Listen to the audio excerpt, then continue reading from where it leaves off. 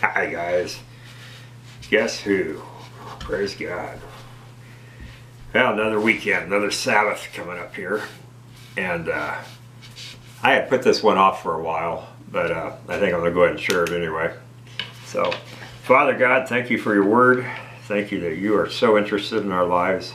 Father, I pray your Holy Spirit will guide me and guide people, those who really want to be with you, Lord. Help them to seek the truth and help them to walk in your right ways and your commandments and your laws. They're all perfect and wonderful.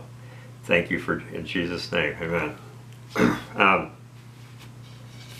God has left the building.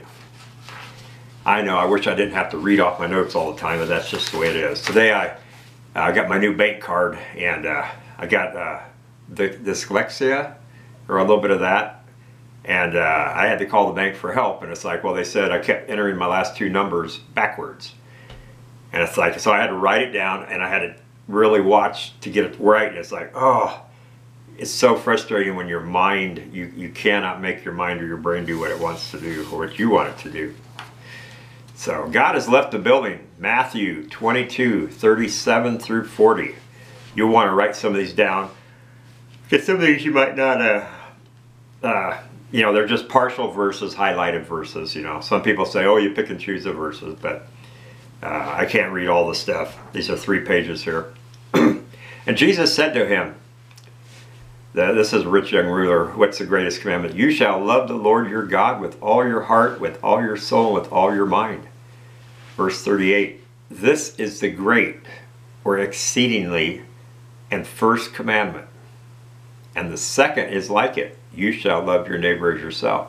On these 2 commandments depend or hang all the law of the prophets and the prophets. So he's making it very clear. It's out of love. It's what's going to make all this function and do properly, guys. It's not out of raw obedience or works and stuff. Now, Paul warns us of a couple of things. I'm going to get into this a little bit here, too. The Paul conspiracy. Ooh, Marty, you're terrible. The Lord put it in there. God put it in there, guys. You just don't want to look at it. 1 Timothy 4:1. Now the Spirit expressly says that in the latter times some will depart from the faith. Which means you're able to, if you are of the faith, by devoting themselves to deceitful spirits and teachings of demons. What would be a teaching of demons? To go out and dress like an evil person and kill everybody? No, deceitful of a demon would be to make it so Christ-like that you wouldn't be able to tell the difference from the real thing to the phony thing. Paul warns us again, 2 Timothy 4:3. For the time is coming when people will not endure sound teaching. People get so mad at me when I tell them they need to obey the laws and the commandments and walk righteously before God. They say we can't do it. They say it's impossible. That's terrible. That is, they do not endure sound teaching.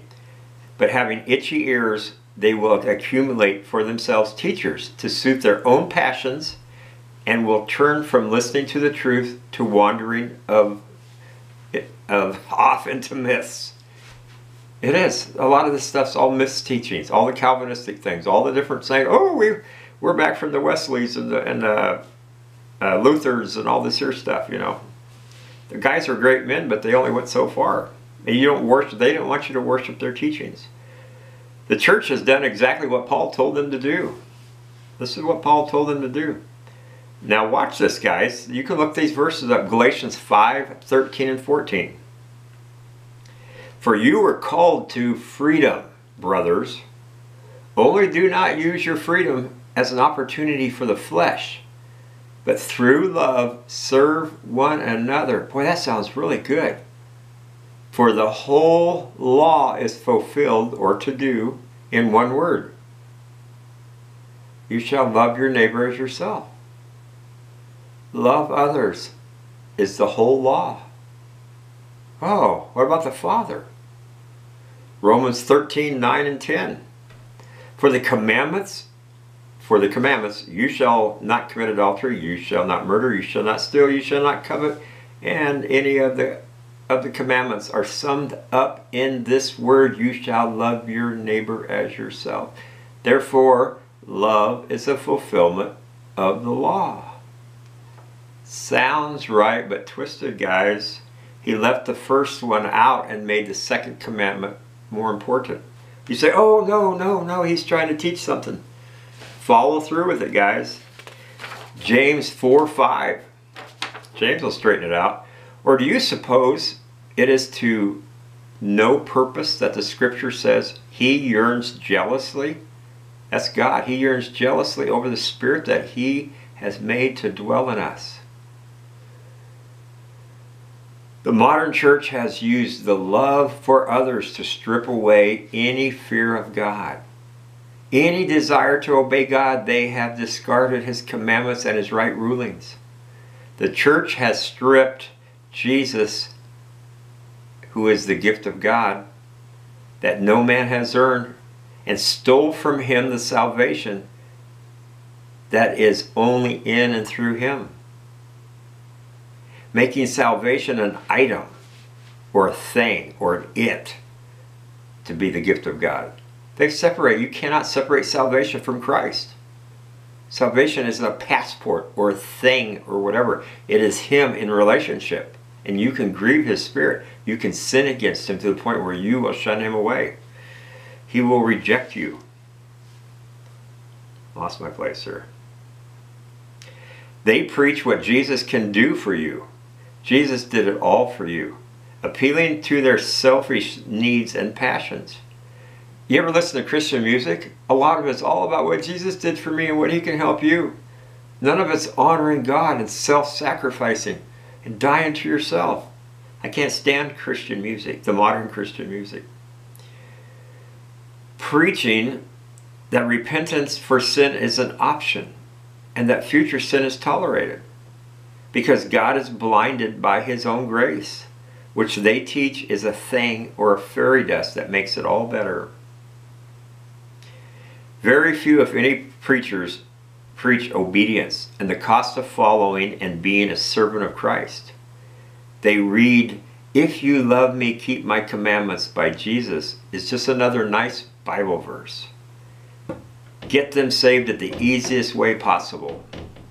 That's what grieves my heart. Faith with grace is all that is preached.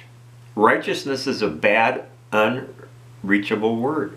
Righteousness, walk righteously. Oh, Marty, you can't do that. You can't do that. God commands us to. There's so many verses on that, guys. Why hasn't Jesus set us free from sin, the power of sin? Why do you call me Lord, Lord, and do not what I say? Then they'll say, oh, I'm just human. Well, Jesus was human too. We're going to stand before Jesus because he walked the road. He walked that narrow path. He climbed the rocky road and made it. He knows we can do it through the power of the Holy Spirit. Remorse for and over one's sin.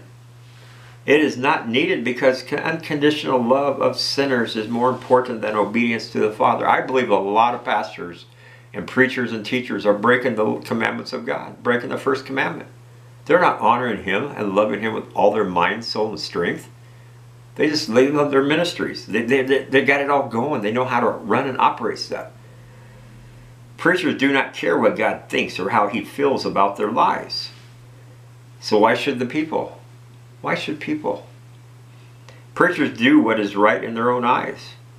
I have to watch that. I've been searching out what is right in my eyes. What does the Bible say versus what I believe? I've changed my beliefs so much recently by getting into his word more and more. The Father has been left out of churches for years because preachers have their gifts and they build their ministries. God's blessed me and I'm going to do all this here stuff. Doesn't matter if I do what he tells me or not. The age of grace is all we need. Jesus is not strong enough or have enough influence in our lives to be Christ-like. The Holy Spirit is just a words. Oh, so many people, the second you say the word tongues, they freak out. They deny the Holy Spirit. They deny his gifts. Even the Jehovah's Witnesses says it's demon-possessed if you speak in tongues. It's like, that's blasphemy, guys. Matthew 5:48, you therefore must be perfect, means complete in character and full of age, as your heavenly Father is perfect. People who are taught to follow deceitful spirits will reject any idea of walking in obedience and blameless before God. They'll do. They reject it. So many people reject it. Marty, you're just legalistic. Hebrews 5:9, the last one. And having been made perfect or complete or whole, he became the source of eternal salvation for all who obey him. If he's the source of salvation, why do you want to continue in sin? Why do you think you can't stop sinning? The whole thing that I see on all this and all these different teachings and all these studies is how people view sin. He does not tolerate sin.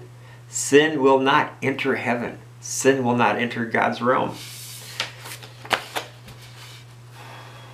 It's scary, guys. It's really, really scary. And I feel like God wants me to warn people, but I keep asking him, it's like, Lord, I don't know how to do this, other than make videos or to share stuff, Lord. People are committed to what they believe and not who they believe. I believe that the Bible is the infallible Word of God. I believe he set up Paul and Shankton, whatever, decided that he's going to want all this in there. People go, oh, you're throwing all the Gospels out. I didn't say that. Paul is there for a reason. To see if God will be followed or if Paul will be followed. He's so perfect. But it's so hard to see it. Praise God. God has left the building. That is so sad. Praise the Lord.